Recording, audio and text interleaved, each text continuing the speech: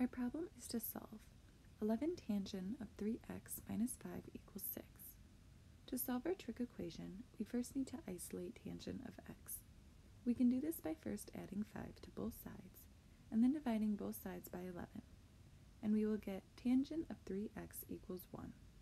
Next, we need to look at a unit circle to see where tangent does equal 1, and we can see here we will get pi over 4 and 5 pi over 4 as our solution. Although we could also continue to add and subtract 2 pi to both of our values, and also get 1.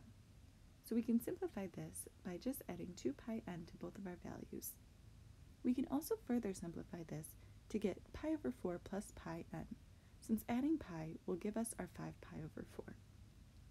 Finally, we need to get x by itself, so we will divide both sides by 3, and we will get x equals pi over 12 plus pi n over 3 as our final answer.